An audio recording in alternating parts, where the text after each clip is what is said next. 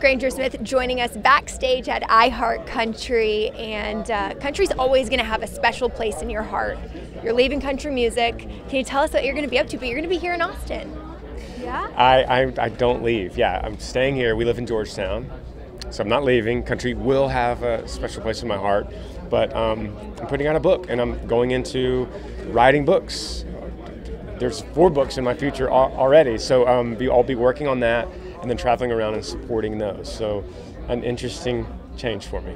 Really neat, and dabbling in ministry as well. What does this mean to you going forward? How fun?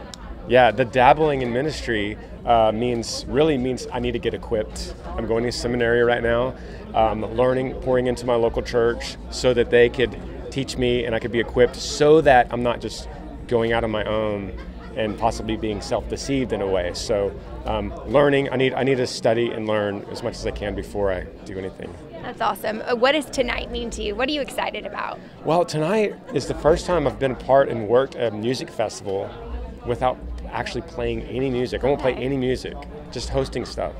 How is that? Strange, but kind of cool, because I don't have to worry about I gotta save my voice, because I gotta sing later. So it's been really neat. I like it. How is it having all of these guys in country music visiting our hometown, Austin? That's a good point.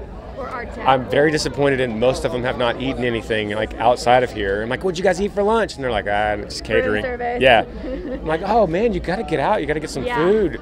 So, but it's neat. It's neat to have them here. Thank you. Have fun tonight. Thank you.